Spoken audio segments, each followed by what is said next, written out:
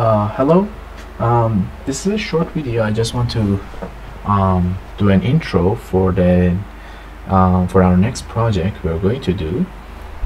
So, if you followed my channel, you've already know that we have implemented a web server in Zig, and there all the coding sessions, almost all of them, except one or two small ones, and I did do a recap on what I did offline.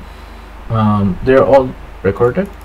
They are available in YouTube, and the links are both in GitHub and YouTube, and you can access them, and also my Twitter account with the same username.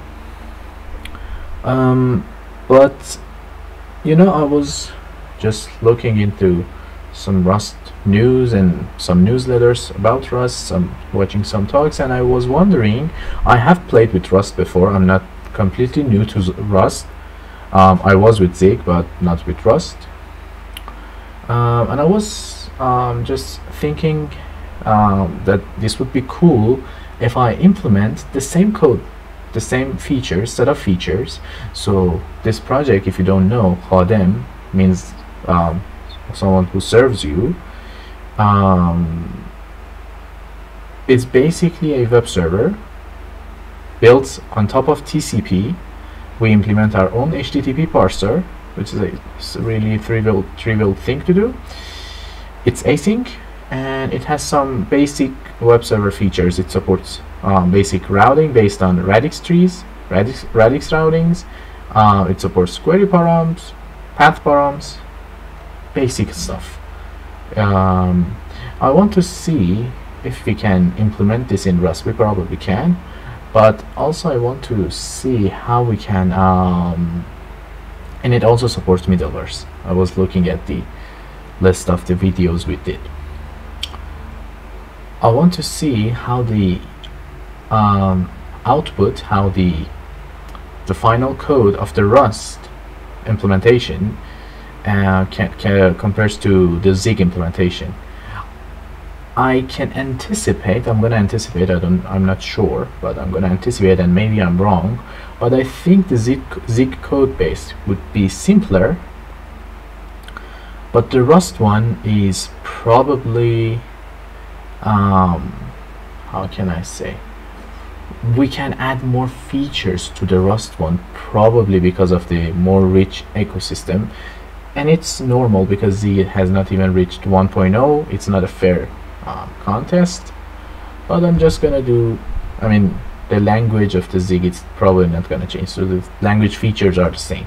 So I'm gonna see how those language features are used and how it compares to Rust, and how Rust language features are compared to Zig, to make the code simpler.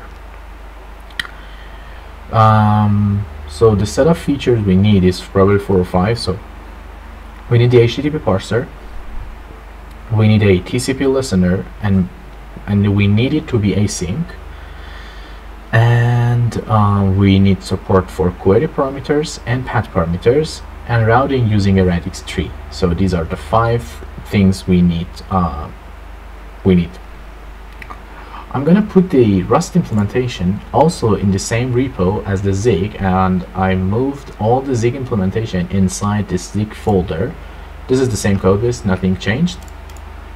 I just did one commit and created a readme, and I'm gonna just now initiate the Rust version. So if I do init-lib, I think, yes.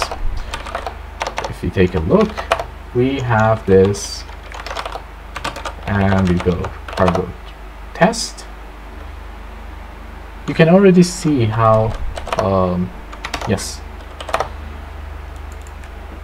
you can already see how cargo package manager seems. But first of all, Rust has a package manager. We didn't have that in Zig, so that's because that's one of the things Zig should reach to. Zig should create for itself.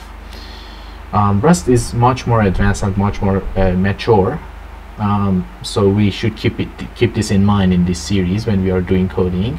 So maybe just adding a library would be much simpler in Rust than Zig. But other than that, I don't think that we need much libraries actually. We did the Zig one, I think, without any library. We can take a look. I think we did not use any kind of library. Yes, we just we wanted to add libraries for regex and stuff, but we basically did nothing. Yes, that is basically it. So I'm gonna start implementing this in Rust, and that is pretty much it. Thanks for watching, and stay tuned for the series on creating the web server in Rust coming. Thank you and goodbye.